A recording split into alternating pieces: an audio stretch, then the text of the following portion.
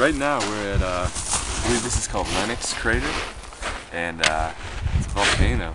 It's a cinder cone volcano. If you look around behind us, there's right the center, big crater, hence the name.